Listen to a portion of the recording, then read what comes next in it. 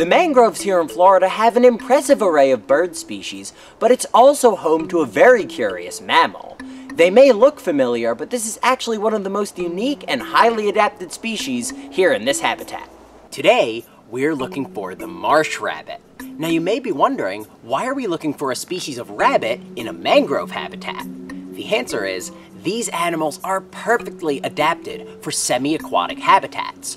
Marsh rabbits prefer mangroves, swamps, marshes, and other wetlands, so we are actually in the exact right habitat.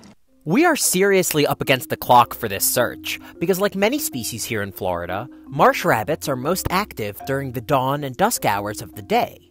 This is known as being crepuscular, and this behavior allows the rabbits to forage during the period in which their predators are least active and the sun isn't too strong. During the heat of the day, marsh rabbits stay tucked away in burrows or vegetation, rendering our chances of seeing them pretty low. These mangroves are full of incredible wildlife, a testament to the unique richness of this ecosystem. But even after hiking through perfect habitat and scouring each stand of vegetation, there are no signs of our target rabbits. We found some incredible wildlife so far, but no luck on locating the marsh rabbit. But there's still plenty of habitat to explore, and we know of another place where we might be able to track this species down. The sun is pretty high in the sky now. It's even getting hot for us out here. Time to regroup and come up with a new plan. We're probably going to need to wait until tomorrow to find the rabbits. It's gotten too hot already today. One of the things that makes marsh rabbits unique is that they are very comfortable in and around water. So we can greatly narrow down our search area by hitting locations that are situated on bodies of water. We know one spot that is absolutely perfect. We've even seen marsh rabbits there in the past. It's a new morning now, the conditions are right. Let's head out and see if our new strategy will pay off.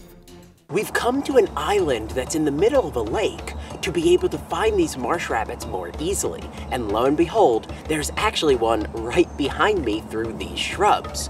Now, this habitat is perfect for marsh rabbits because they are incredibly proficient swimmers. Their small ears and large feet make them both powerful swimmers and very hydrodynamic animals, so it's not uncommon to see marsh rabbits swimming through the water if they're trying to get from one feeding location to another or escape predators. These animals are absolutely incredible and a species that I bet a lot of people don't know exist in the United States. Finding a marsh rabbit has proven to be a bit of a challenge for us because they're actually a rather secretive species, and in fact, not much is known about their behavior in the wild. We had to come out very early in the morning to catch this guy feeding. He'll be eating grasses and aquatic plants mostly.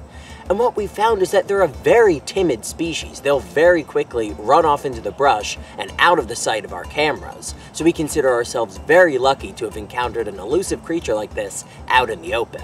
Well, getting this episode was a little more difficult than we expected. It was a lot of fun getting these unusual mammals on camera.